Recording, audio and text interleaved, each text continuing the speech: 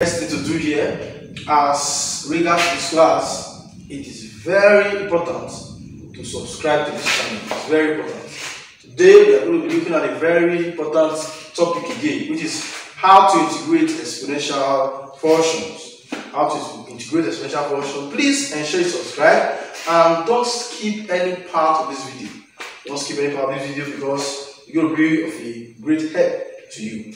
This integration calculus, and we are here to guide you guys. So please subscribe to this channel and turn on our notification bell and ensure you don't skip any part of the video. Watch the end and get the full gist. So let's go to the definition is: if you integrate exponential x related to x, the answer remain as exponential x, but plus integration constant. That is the definition. So whatever if you are integrating for exponential x, what are you going to have?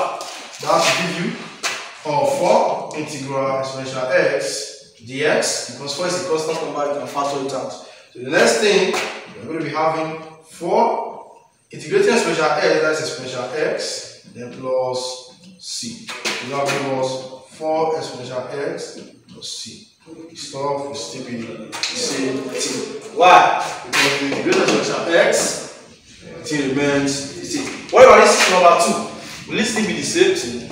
You don't know. But what happens next? What happens 10x? They are not the same. So it cannot be the same thing. So how do we do this? Since the power is different from just ordinary x, the first thing you do is to say this is integrating exponential x with respect to x. That's what we are doing. So the first thing we're going to do will be let u be equal to the power of 10x. In the sense that the question will not be integral u dx.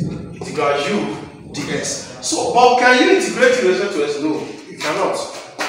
And can you say okay, exponential u is not a constant? Never, because u is a function of x. So this is a form of function of another function. So what do we do here now? We are going to bring the u to this place. We're going to bring the u to this place. How?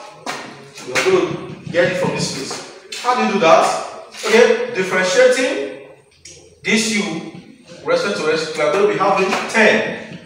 We're going to be having 10. Differentiate this that u with respect to, we're going to be having 10. Then make the x the subject of the formula. Then we'll be having the u is equals to the s and just multiply.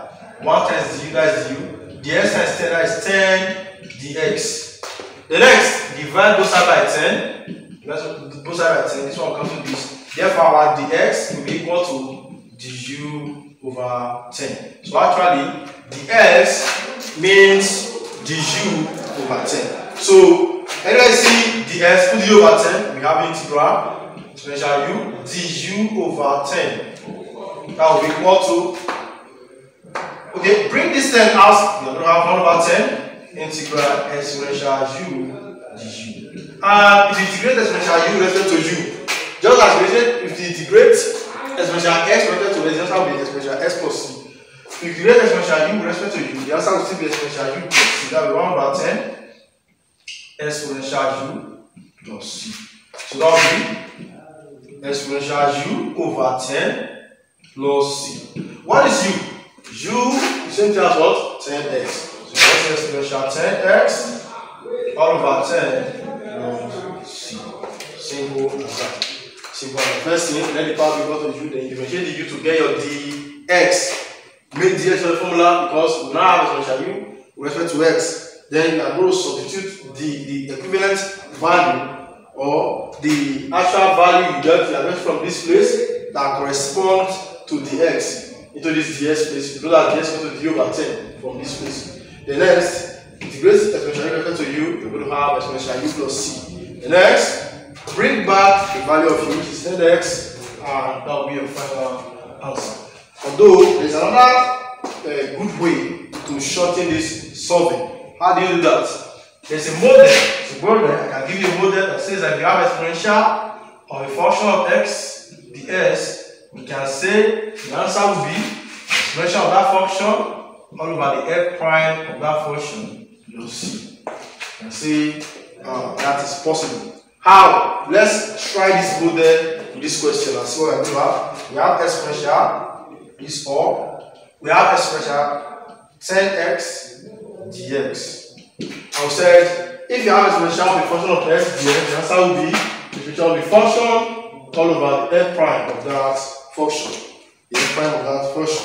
So what is not f prime? It means we should differentiate the function. That's what it means. F prime of x means differentiate that function of x. So let's go. Now we're going to have exponential of the function all over differentiating 10x. We're going to have 10 plus c. See, this and this are the same thing. So we can apply this for this now.